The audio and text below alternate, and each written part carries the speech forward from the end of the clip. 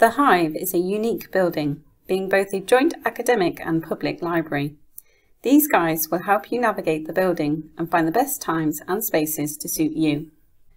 Sections of the building can be quite busy and noisy at certain times of the day and week. Our guides to noise levels will help you plan ahead to visit at times that works best for you. It is worth knowing that the building generally gets quieter the further up you go, and that seating in the corners of the upper levels are probably the quietest. It is also a smart building, designed to regulate levels of heat and CO2 in the building.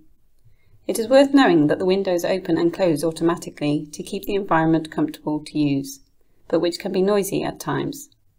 There is always a member of security staff in the building to keep everyone safe, so any member of staff can call security for you if you ever need them to. There are various outside spaces in the Hive, which you are welcome to use if you would like some fresh air. You just need to ask a member of staff to open them for you. But please note that all our outdoor spaces are non-smoking.